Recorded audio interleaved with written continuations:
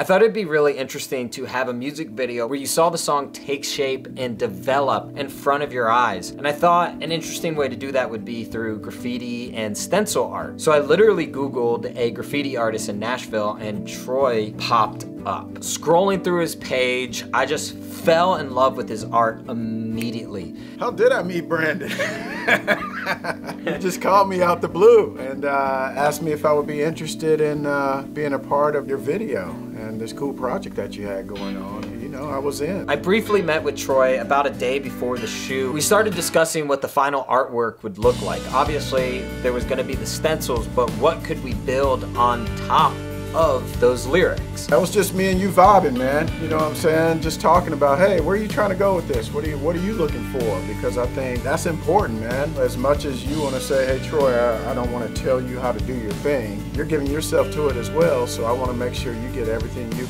want out of it, as well as myself. I briefly mentioned why I liked the idea of WAR being an acronym for We Are Roses. We played around with some stuff, and he came up with the idea to do the transparent paint. The transparent's probably the last that I kind of added in there, and I thought that it would be cool because you can actually see through it. It's not opaque and it's not covering it, so you can see the lyrics behind it. You watch me paint all the lyrics back there, but then you come back and you carve out the WAR, We Are Roses, but to be able to see that through on the finale of the whole piece, I think just makes it a little more special. I wanted the room to feel like this blank canvas, so when Troy got to work and started bringing in color, it really created this aesthetic that allowed the colors to pop when they were put on the canvas. It was really cool to watch Troy work in this way too, because with each lyric and each color, the canvas started to fill up more and more and more. And as he started to go over the lyrics and bring in new colors, it just kept coming to life and became what you see behind me. I really love watching the two worlds collide of graffiti art and acoustic music. People have these preconceived notions about what they think. You see graffiti and it's gotta be with hip hop. And then we got this song that's not hardcore, but it's got a nice flow to it. And as you watch the video and just see how it just kinda, the strokes, you know what I'm saying? When you're working on the angles of the letters or you just stretching out, spraying the stencil, I think it all just kind of works together. Watching him with his strokes and how it just complements the song and kind of flows with the melodies at times. Or when he strikes with the cannon, it pops with the song. It's just beautiful moments like that that really take the music video to another level for me. This is the first video that I released and shot that I'm fully behind the scenes. I do not appear in the video at all. It's just Troy and the art, which I think speaks volume to the song, but more importantly, Troy's art is, I didn't feel the need to be in it personally. I really loved watching him create the piece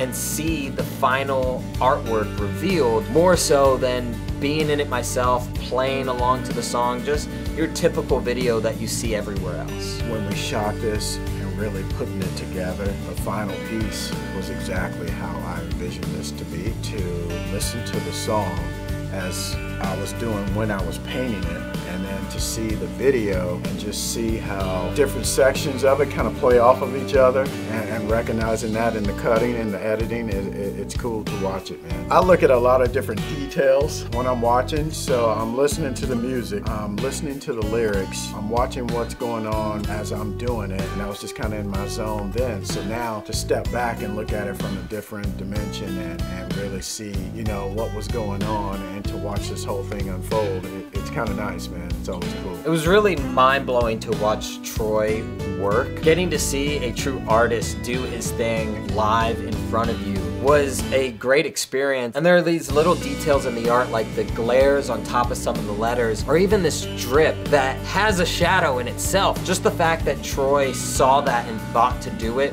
was really mind-bending. You know, you're watching him create this piece and you go, wow, this is amazing, and you think he's done, but then he just keeps adding these little tidbits, these little intricacies, and it just takes the art to a whole new level. But then you think, he's doing this to my music and I get to keep this at the end of it. It's just a moment that's really special to me. You know, when you do a graffiti piece and there's several layers to it, and sometimes I explain to people it's got to get ugly before it gets beautiful. But it's not until when you grab that can of black or whatever your color is and you start really defining what you've been working on, and it just slowly starts coming to life. I could see the reactions, you know what I'm saying? Like, oh, okay, I get it now. And then when I add the little highlights, the little blings, you know what I'm saying? Top of the R up there and over the top of the A. It's just like that little icing on the cake that people love. That's always a cool moment, and to see people's reaction, because now they get it. This artwork honestly means a lot to me. It was really cool to see an artist that I really respect and truly love interpret my music and put their own spin on my song. I get to hang this proudly in my studio, and every day when I look at it, I get to relive that experience, which is different because walking away from this music video, I have a tangible thing that I get to enjoy and appreciate, which isn't standard. Usually you rent out a warehouse, play a song, and that's it. You walk away with a video. But this, I have something that I can admire and appreciate no matter what. That's a wrap.